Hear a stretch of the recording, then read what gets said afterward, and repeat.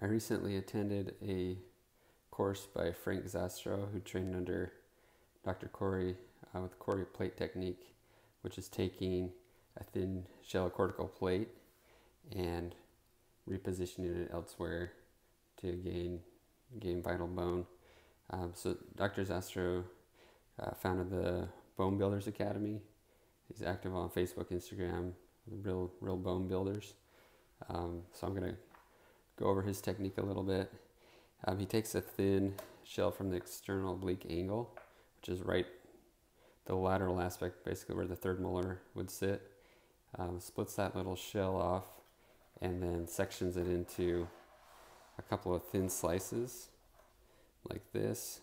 Scrapes it to get a little bit of some bone flakes, and then he'll take that and he'll fix it with a couple titanium screws to augment a thin ridge and also get some pretty impressive vertical as well as horizontal gains.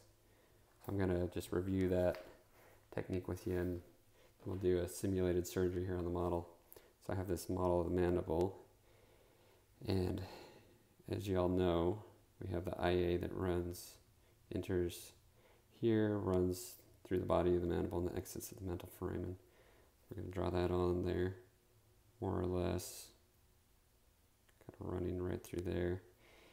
So his safety considerations are back here in the ramus is pretty thin, and obviously you risk running into the IA, which would be a big deal. So he stays away from that. He stays up here in this thick portion here, which is a external oblique line right here, this eminence.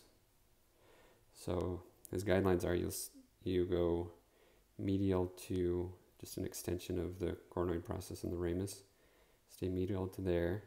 Then depending on how much bone you're harvesting, you'll go parallel to that with your second cut. And then it's just you're taking just the cortical plate here. It's about a 2 millimeter split here. And then you'll just connect the dots down here and tie that together. Now the danger zone, of course, is sitting right here where that nerve will be running underneath there. So in these portions, it's really important to go a maximum of 2 millimeters. So you're not going to be encroaching, potentially cutting into the nerve. Dr. Zastrow uses a microsaw. I'm not really familiar with that as much, and I don't have one. So the other way to do it is to use a piezo. That's the way that we'll do it here today. Alright, so we'll start here with our ridge split cut right here down the ridge, and with the piezo, you want to keep it constantly moving. Obviously got the water off. I'm going to make a mess here on my desk. But this ridge split, you'll take a little bit deeper. You can take it 10 millimeters or so down, because you're going to be well away from the IA.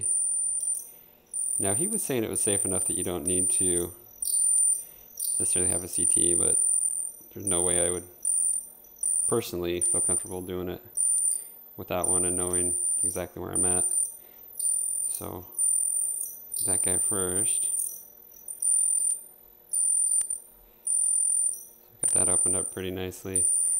I'm going to go ahead and switch over to my right angle tip now, so I could use this to make all the cuts, but of course you wouldn't really be able to do that in the mouth, so I'm going to try to keep it as realistic as possible. Alright, here's my off angle. So obviously if you're coming in from the front of the mouth, you'll have access to get at those. So go ahead and make these cuts.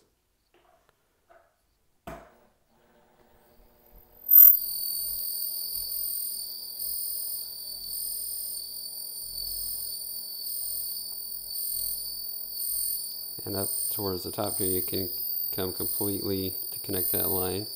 But as you get down to where you might be in the danger zone of the IA, that's where you want to go no more than 2 millimeters deep.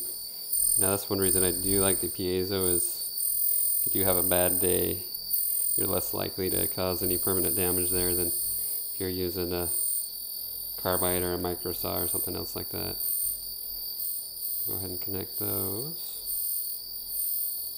Alright, we got those dots connected, and then I'm going to switch to my other angle here to get that last cut there on the more apical portion. Okay, we'll go ahead and make the last apical cut here.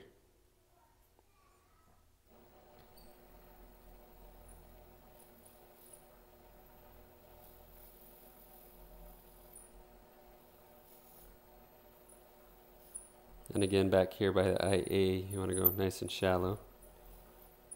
So on this one all the way across, he wants to keep it about 2 millimeters.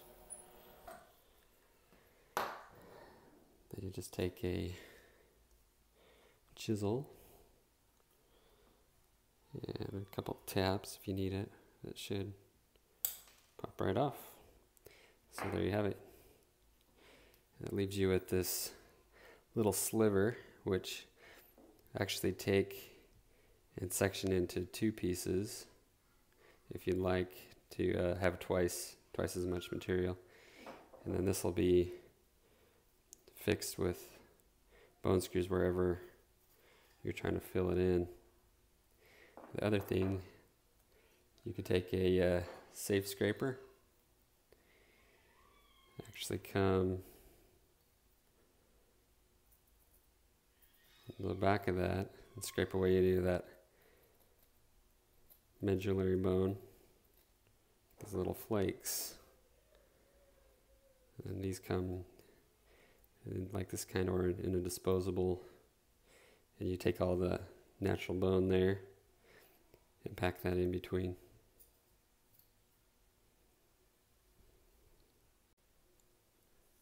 Alright, so we're going to go ahead and fixate our Khoury plate now.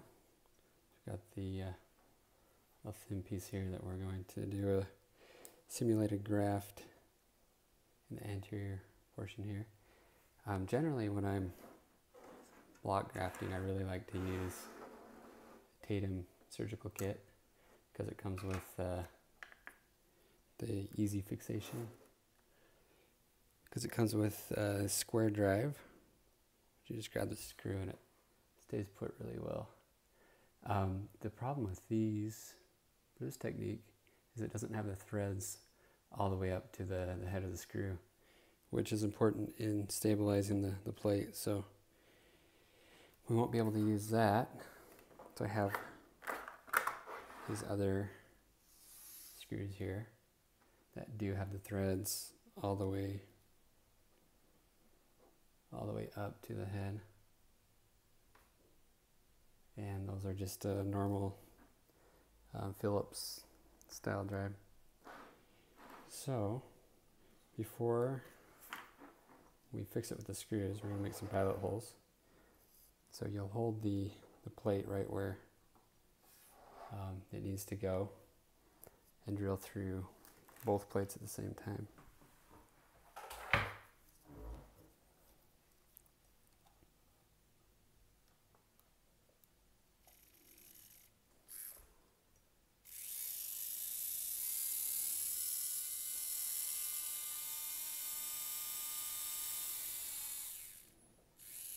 And talking to Frank, he said 90% of the time he uses a 8mm long screw. So once you have the first hole done, and you want to do them one at a time to make sure that everything's lining up properly. So after you have the first one started, you'll go ahead and thread it in to whatever gap you want to have between the plate and the bone, usually a couple millimeters. So about there, got it about halfway in. At this point I'll locate it on my mandible second hole here, make sure everything's lining up how I want it to, and then you can just go ahead and finish it on in. And most of the time you're going to want at least 2 screws. I've got my second one there. So now that first one's fixated in place, we'll come back, do the exact same thing again here, except now it's a little easier. We've got the benefit of it being held in place.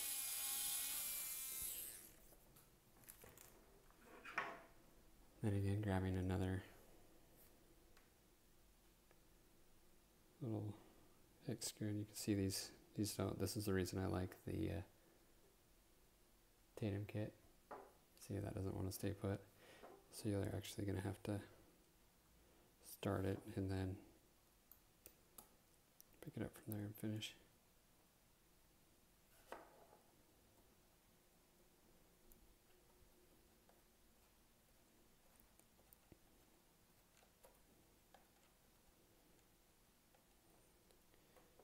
So there you have it.